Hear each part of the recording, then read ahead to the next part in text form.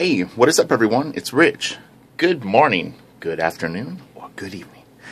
Actually, it's morning for me. It's actually very early. But I'm waiting for a page to get cleared, so I thought, you know what?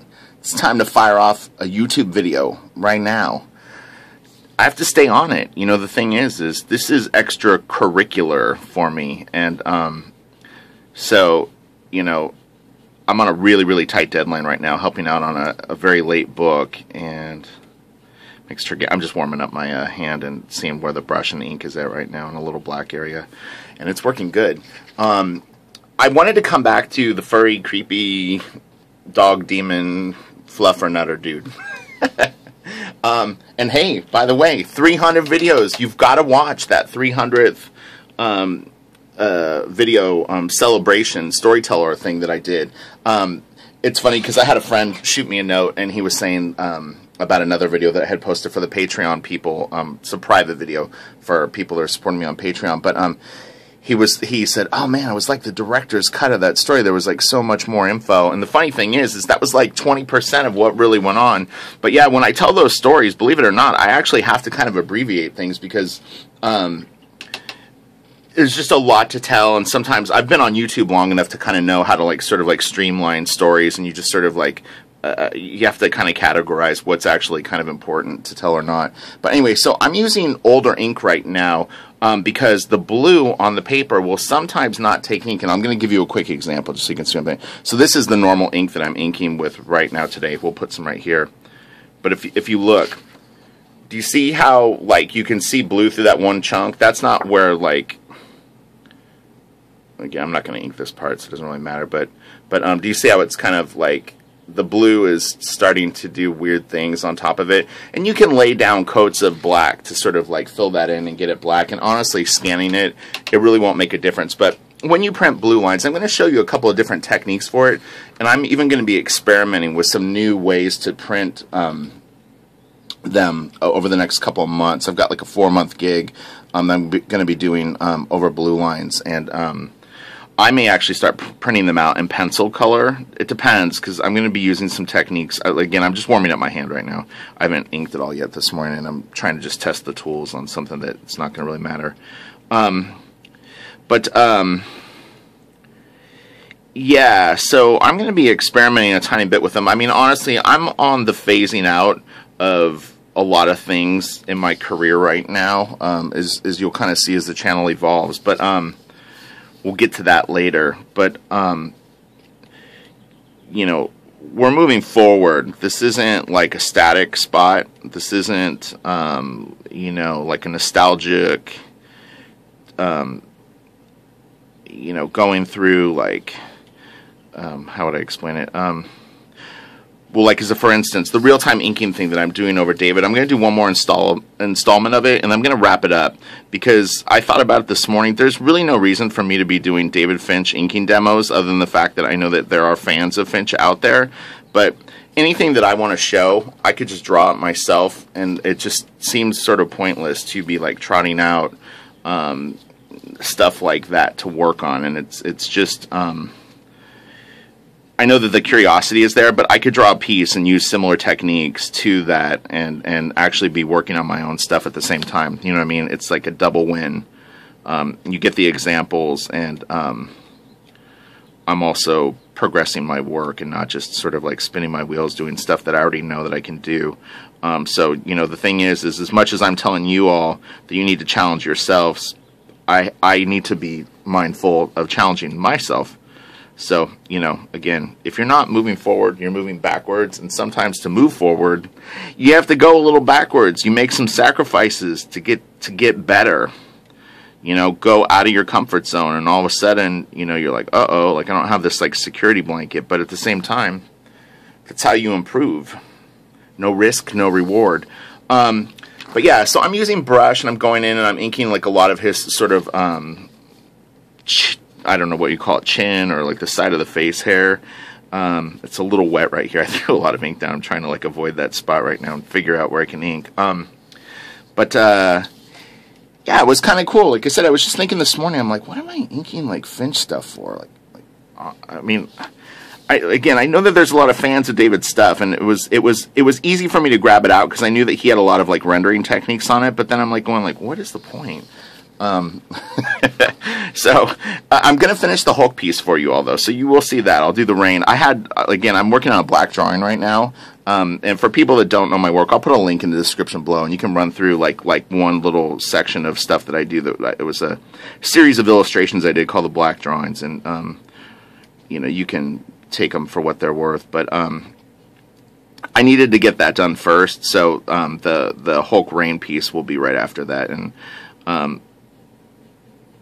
I've got WonderCon coming up, and I'm getting crushed by this deadline, so there's like a few things going on right now, but yeah. So I mean, I'm really excited to actually just draw some pieces for you guys, and we can get into some really crazy rendering and detail and hot looking female characters and cool monsters. I mean, I can kind of do all that stuff. I just sometimes I forget. And you know, it's an interesting thing. This was another thing when I was I took a walk before I was actually going to sit down to do this video, and I was just, you know, trying to get some exercise in before I sat down to work. And what happens when you work a lot is your brain gets kind of dull. It's a very weird thing, but I've definitely found that because of the pace that I work, how many days that I work, I feel well rested because I sleep and I eat well and stuff like that. But at the same time, there's a great quote in this Rush documentary where they talk about that they had been on the road for a couple of years, and Geddy Lee goes, and we were just getting stupid. And that's kind of what working a lot will do to you. It makes your decision making sometimes poor. Sounds weird, but when you're overworked, you know, you're at some point your body kind of goes into like protection mode where it's just trying to survive basically, and it sounds dramatic, but unless you've really done professional art for any extended amount of time, you don't know what it's like. A lot of people lose it. All right, when they disappear and don't do work, it's a lot of times it's the pressure and the demand of the job. I'm telling you, when people bail out of books and projects just like out of the blue, they couldn't hack it. That's the bottom line. Of course, sometimes life pops up, and there's little things that happen in someone's life where, you know, you really have to address something else in your life. You know, parent gets sick or whatever it is. But you know, I've been around enough artists, and I've seen enough artists, and trust me, there's a breaking point for everyone. So, you know, it just depends on how forthcoming they want to be about like what went on. But yeah, that's why I say, like, watch that Zen of Artist series that I'm doing. I'm telling you, like, a lot of my channel, well, not a lot, but a section of my channel, the vlog, Journey of 1,000 Miles, is really about being able to maintain a sense of sanity within working professionally, because it can kick your ass. And if you're not being monetarily rewarded for it greatly, it can really start to beat you up, because it's like you don't have the wiggle room. You're dependent on the job. There's a lot of chaos that surrounds a lot of the gigs. You know, you're working with a small team of people, and if everybody's not on the same page, and if not everyone is responsible, especially if they're in front of you, meaning the person that's going to be delivering you the next chunk of work, it can get real weird. I'm super reliable. I'm on it. You know, and so it's challenging when I work with someone who doesn't have that same commitment to the job, and it can be very, very different. It could be that they don't communicate the way that you do, they don't manage time the way that you do, whatever it is. And I'm not even talking about like right this second, just in general. This is just generally speaking of what can happen on a job. Like some people are more comfortable waiting until the last second to finish their part of a book, and then all of a sudden you're getting 12 pages at one time, but you sat around for days and days really with nothing to do, or minimal amount of work, and then you have to figure out how to now adjust to this more extreme situation. For me, I like to stay on top of things. You know, it just makes it easier. If every day I'm working, stuff will get done. There's just no two ways about it. And so I prefer that over waiting till the last minute to do something. And if anything, I prefer to kind of get done a little early. I mean, there's nothing better than, you know, something's due on the 28th and you're wrapping it up like the 23rd. And it's possible as long as you start it early enough and you manage your time throughout the job. Working on this black drawing right now, what I'm doing is I work an hour in the morning and about an hour at night. And again, using that Zen of Artist technique of manipulating time, I've extended both of those time frames of how long I'm actually working. So I tell myself an hour, but I usually will go over that by about another 30 minutes. So I'm really doing 3 hours a day. I just don't tell myself that going into it. And it's worked really well. Last night, I mean, I actually was kind of bummed when I had to stop, but I forced myself to stop so I would be excited to work on it the next morning. And I know when I need to have it done, and I almost could bet money that I'm going to finish it early. I'm faster than I give myself credit for, too, on top of it. I generally will try to, you know, like if I was to ask myself, like, how long does something take? I usually will overshoot it, which is better because then you're not undershooting it and not having enough time to do it. So, again, I hope that when you watch these videos of me inking, that you're not only seeing how a professional artist approaches something, but you're also getting some really, really good information from someone who's a pro and who's been, I've done it. You know, I've walked the walk. I've done hundreds of books. I've done thousands of pages. I trust me, I know what I'm talking about. I really do. So, you know, this isn't just someone blowing like smoke out his ass. And I've been able to maintain it, which granted, I haven't always been able to work on the best books. Just it's more a twist of fate. In that there's only so many great pencilers, and a lot of times they get locked down with a certain team, and you know you're not gonna have the opportunity to work with them. But I almost always do monthly work on top of the fact of all the other stuff. So it really starts to add up. You know, it really does. It's pretty crazy. So right now I'm using this is Ultra Draw ink that's old. What I do is when my ink starts to get too thick, I have these old Pelican bottles, and so I use the little sucker top. I'll show you this real quick. And I suck the ink up into the this thing, and then I squirt it in here. And I call this, well, actually my friend Chip nicknamed this Mississippi Mud.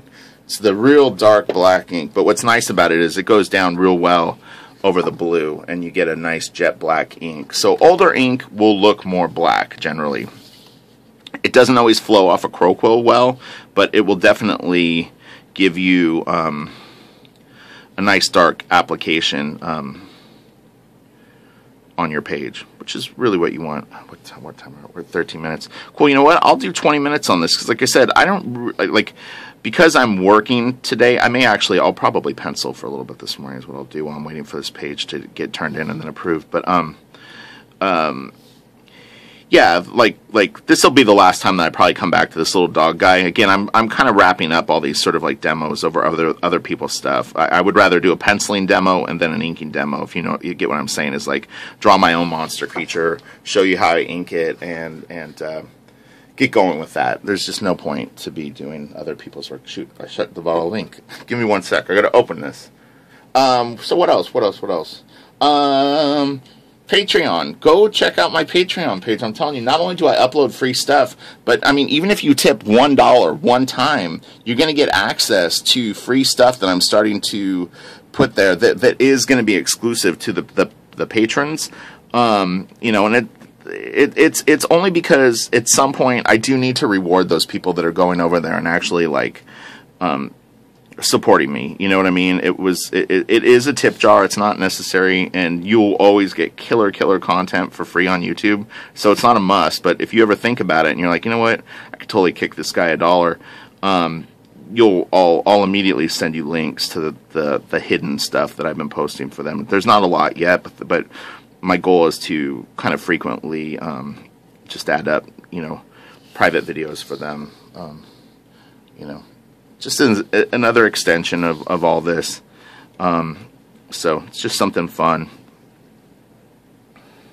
But trust me, there's so much on my YouTube channel, and I really highly suggest go into my channel, and when you click on videos, you can sort the videos. Look at oldest first and move forward, because people will ask me, they'll go like, have you ever posted like videos of like your art, or like you need to show like this? And there's really good videos that are up already that have that stuff. I am going to go back and re-narrate a few of them. I'm going to slowly kind of work my way through my channel and kind of survey the work that I've done, you know, so I can see what I've said, what I've done, what's the content that I've provided, and then I'm going to cherry pick stuff from that and expand on it. You know what I mean? Like I can kind of like I can riff off of things that I've touched on that maybe I didn't ever go back to. You know, there's a lot of opportunity to go further, and then the really good videos that have kind of what I would consider sort of lackluster narration, when I was trying to be informative, and it just came off a little too distant. I was trying to be matter of fact, I guess, you know, like and definitely more animated is funner. And it's really more my personality anyway. You know, I just didn't want to overwhelm people, but then you kind of see like, oh, you know what's no big deal. I'm switching to a crow quill to do these lines. Hopefully this crow quill is decent and the ink flows. We'll see. The ink that I'm using on the crow quill right now is the Eon Black Vortex ink. And I just brought that into my repertoire, so to speak. I hadn't used it in months. Maybe even a year, but because we're doing the YouTube channel and there's conversations going on about supplies and different things, I thought, what a great opportunity to experiment. One of the upcoming things that I'm actually going to do too is I'm going to go through all my Copics today and check them, and then I'm going to see how Copic works over Blue Line, because I've got a couple of ideas for working over Ryan Benjamin over the next few months, and I'd seen his con sketches, and he was doing some real nice stuff with Copics, and I wanted to bring a little bit of that flavor into our work together. And so the thing is so that I can get my originals back, I prefer to work on the blue lines right now.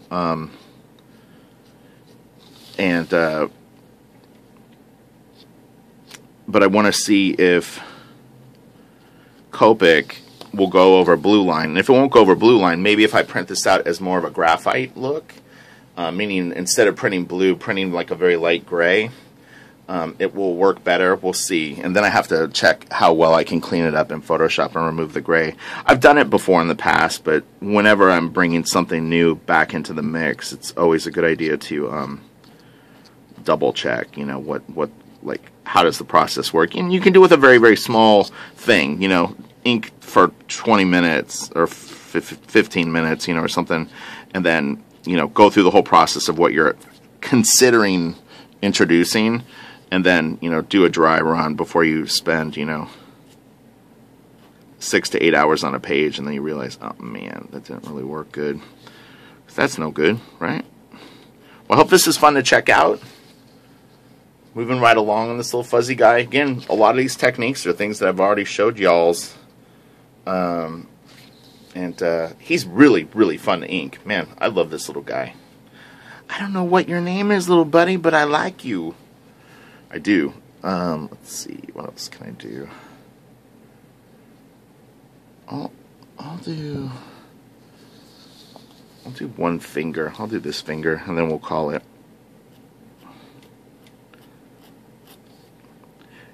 I talked about this the other day, but when I first used the Eon black ink, it was interesting, the Vortex ink. The ink seized up about, you know, I did a demo of it, and I was like, wow, this stuff actually worked really good. I was super pleased with it, and man, about an hour later, it got thick, just like out of the blue. It was so weird, and I fought with it for an hour or two, trying to see if, like, like if I dip my nib in water before I grab the ink, it would work. And I ended up just diluting it with water, where I just put in enough water where it started to flow off my nib good. So you don't want to overshoot it. Just put a little bit at a time until you start getting the lines, coming off the pen, where you like the flow. But again, my bottle of ink is older, so it just could be that the ink is, chemically degrading. So it's absolutely not a knock against the product, but it was a good opportunity for me to be confident with trying a few things and troubleshooting the problem, which a lot of times with ink, paper, and tools, you do need to consider, like you need to be able to assess things pretty quickly and then figure out what you're going to do, because if you're on a deadline, you can't be stalling for a couple of hours, going, uh-oh, like, I don't know what's going on. I don't know how am I going to fix this? What am I going to do? Got to let this dry for a second, and then I'll come in. I'm going to do a brush, and I'll go and move through this and kind of fade it up. What else? Yeah, so the channel is doing so well. We cracked 4,500 subscribers, which is really amazing. I mean, you don't even understand how hard you have to work sometimes to get new subscribers. I know that it's not like that for everyone, but man, I feel like I fight for every square inch of like progress that I make on YouTube. I mean, it's very, very slow. Which is fine. I don't really mind that, but yeah, it is interesting. And then it's funny too, because you occasionally will just like lose a subscriber, and you're like going like, did they not like the inking video? Like, what happened? Like, why they bail now? I'm like this is the best the channel's ever been. Like, but I know people Gmail accounts close. It could have been. You never know what the circumstances are on that end, but yeah, it is funny. This is the good stuff. Don't leave yet. And then you kind of wonder too, like, did they like the old? Like, did they like it better when I wasn't showing art techniques? Said I try to keep the channel varied for a few reasons. One, it's enjoyable to me, and I'm a very curious mind. One of my favorite things in life is to learn. I absolutely love to learn. I love the idea of constantly growing. And, I had used some examples of artists that did great work like throughout their life. And some are living and some are not with us anymore. But, Frazetta, you've got J.C. Leindecker, Norman Rockwell, Atomo, Mobius. And one that I forgot, who I'm actually a very, very big fan of, is Al Hirschfeld, the caricature pen and ink guy.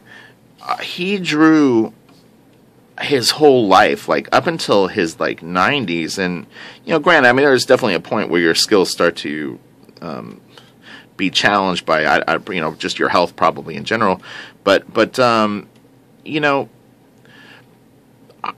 I think it's like I do art to express myself. I do it as a professional to provide a living for myself, of course, but I don't see any reason why I wouldn't still be doing art 50 years from now, honestly. And my goal is to be as healthy as possible, as long as possible, and to continue to do really, really interesting art like Mobius did, really up until you're gone, So to me, it's always been the long game. I used to refer to that more on the channel.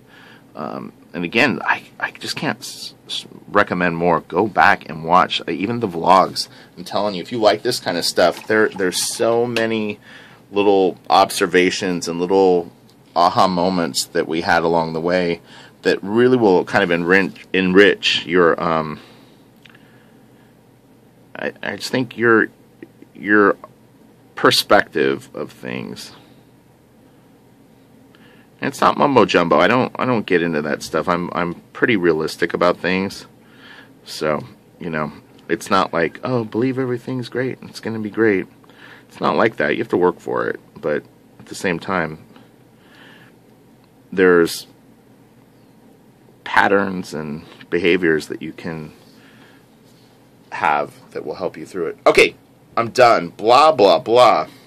I'm in a real good mood this morning. I'm very, very inspired. The channel got me excited. It was weird. I wasn't really celebrating yesterday, but I kept kind of going like, you know, you have a reason to be proud of yourself because you came to YouTube and you stuck it out and you worked really hard here and you've built something. And I really appreciate all the people that support it. So, okay, this one's going to be a wrap. We're going to say goodbye to this, and we'll work on that David Finch Wonder Woman thing one more day, and then I'll finish the Hulk piece, and then pretty much moving forward, I'll only be working on my own stuff. If I find moments, like say if I'm asked to ink a Jim Lee page, obviously I'll do a video on that. But we're moving forward, okay? Everything is moving forward here. You're moving forward with your art. I'm moving forward with the channel and my art.